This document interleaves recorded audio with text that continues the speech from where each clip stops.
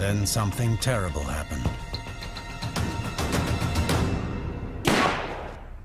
She pulled the trigger. Spotting the danger, Pilar reacts instantly. What? Are you trying to kill me? What are you doing? Pilar is distraught. Ted tries to calm her, saying he simply misjudged it. He's full of remorse. It's a pretty near miss. Yeah, it was. But was this really an accident? She tells her that he was married, divorced, and with a child. What? I need to talk to you about Ted. I know he's seeing someone else. I know he's seeing another woman. I can just feel it. Doesn't buy it. She's pretty sure the picture has nothing to do with Ted's work. She felt it was like a relationship was cold, warm, cold, warm. It's like she always had a feeling that something wasn't right. I'm Charlotte, 29, and a qualified accountant. I convinced myself he'd get a job soon. And, you know, we'd catch up with all the bills, but then the mortgage company got in touch because payments had been missed. I couldn't tell David. He was already too stressed.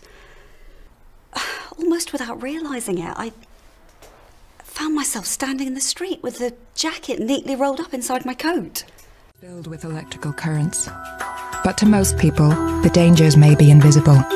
An NIC/EIC registered electrician can see the dangers you can't. Get your home checked.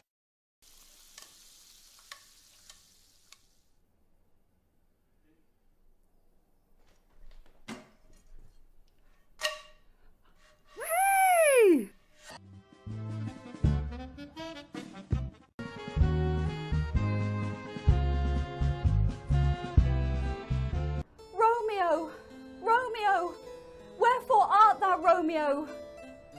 Deny thy father and refuse thy name. Or, if thou wilt not, be but sworn, my love, and I'll no longer be a Capulet. It is nor hand, nor foot, nor arm, nor face, nor any other part belonging to a man. Oh, be some other name. I take thee at thy word. Call me but love, and I'll be new baptized. Henceforth, I never will be Romeo.